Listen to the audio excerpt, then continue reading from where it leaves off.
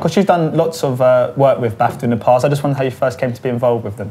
They do this great kind of online content leading up to the awards themselves. They got me involved in that way, and then also doing the side of stage as all the winners come off, which is utterly terrifying but exhilarating as well. You get them in this real unique state of mind where they're normally still in a little bit of awe and surprised and excited about the fact they've just picked up a BAFTA. So when you have done the side of stage interviews, have you ever had any criers? I've not had anyone crying, but you get people who are speechless. I remember Carrie Mulligan, she just didn't know what to say. And it was very sweet because Colin Firth was there as well, so he kind of, you know, it's almost like having a protective kind of big brother arm around her, just kind of trying to make her feel a bit more relaxed. But no criers, but never say never, I guess, yeah. And as for the BAFTAs, are there any glaring omissions in your eyes, anything that you wish had been nominated? Well, in terms of getting more recognition, I wish Sightseers had gotten a bit more recognition. Dear Mum, Yorkshire is lovely, not like you said at all. They can smile. I think it's a great film. I think it really touches and highlights a certain British sense of humour. He's not a person, Tina, he's a Daily Mail reader.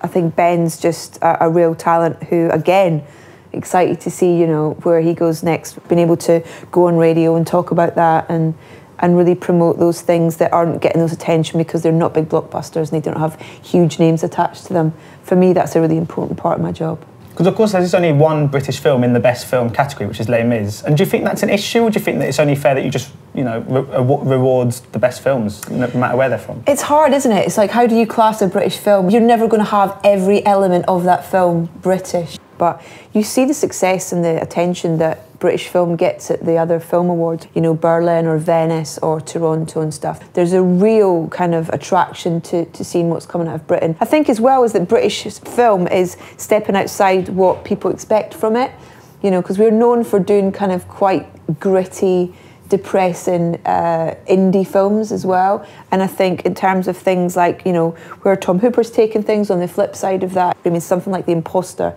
has done so well, you know, around those festivals. The thought of what somebody could have done to him, it gives you nightmares.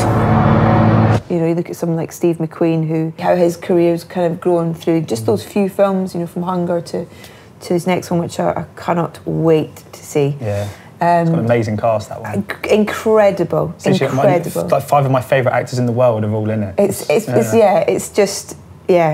insane. I mean, I'd love to sit down for an hour with him and just kind of try and delve into that mind and, you know, see what's in there.